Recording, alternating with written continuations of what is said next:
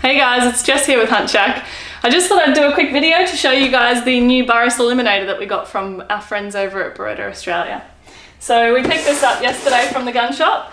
This will be going on our 300 Win Mag, which is a Tikka. We'll be taking that over to New Zealand for the women's hunt that we're doing next year. So I'll open it up and show you guys what it looks like. The Burris Eliminator III. So this is the 4-16 by 50. Got a 50mm objective on the end there, and you've got 4-16 magnification as well. So it's got some decent magnification for some longer distance shots, which is good. It's got a built-in laser rangefinder, and you program your ballistics for your load into that for your specific rifle. So that all gets programmed into there, and then it calculates your trajectory compensation for you. That will show you your compensation for your shot. So once you are lined up on a target, you press the button, if I can do that. It's not going to work well because we're inside a house, obviously.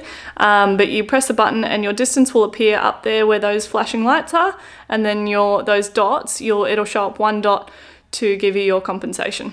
This here is just an extra little piece that comes in the box as well. It is a trigger that you can mount on the side of your rifle.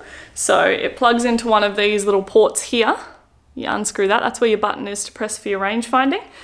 It screws into there, this little bit. And then you mount this on the side of your, you mount that on the side of your rifle, and you can just press it and you have got your range. So it's a pretty cool little feature. So you don't have to worry about finding these buttons way up the front of your scope. You can have this down where your hand is and just press on it. One of the things that we already really like about this is that it just operates as a normal scope. It's clear glass reticle. There's no digital screen or anything like that you have to worry about.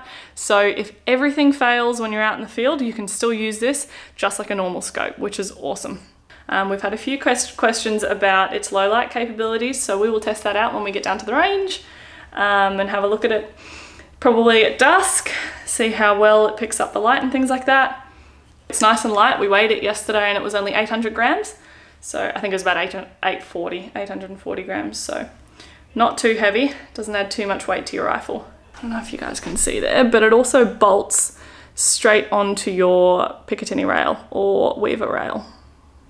So you don't need rings for it, as it has got some of these bits and pieces around it, which would make it difficult. We'll get this put on our 300 Win Mag, and we'll get back to you guys with some of the test results when we take it down to the range.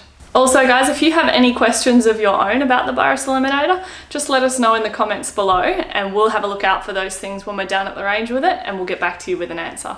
Thanks for watching guys, and if you do like our videos, don't forget to subscribe to our YouTube channel and check us out on Facebook and Instagram while you're at it.